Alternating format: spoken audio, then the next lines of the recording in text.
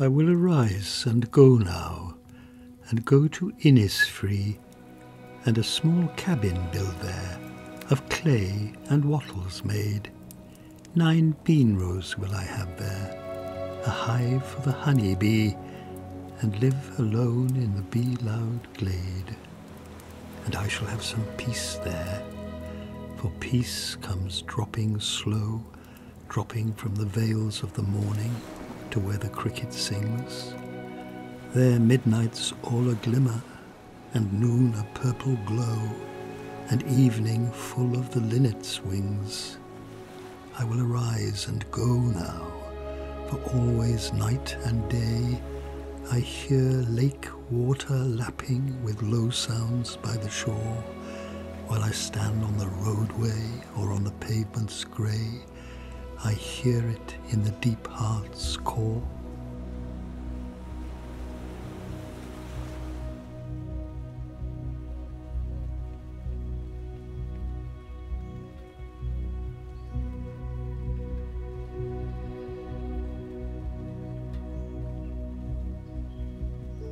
Look, stranger, on this island now, the leaping light for your delight discovers.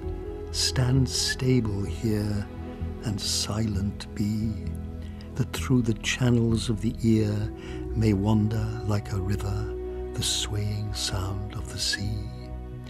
Here at a small field's ending pause, where the chalk wall falls to the foam and its tall ledges oppose the pluck and knock of the tide, and the shingle scrambles after the sucking surf, and a gull lodges a moment on its sheer side.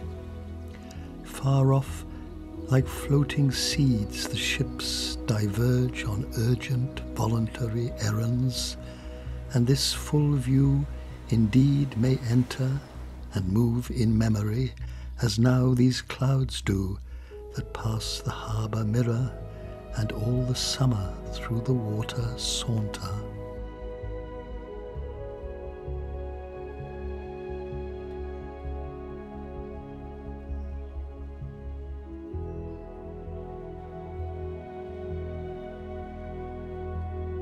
No man is an island entire of itself. Every man is a piece of the continent, a part of the main. If a clod be washed away by the sea, Europe is the less, as well as if a promontory were, as well as if a manor of thy friends or of thy own were. Any man's death diminishes me, because I am involved in mankind, and therefore never send to know for whom the bell tolls. It tolls for thee.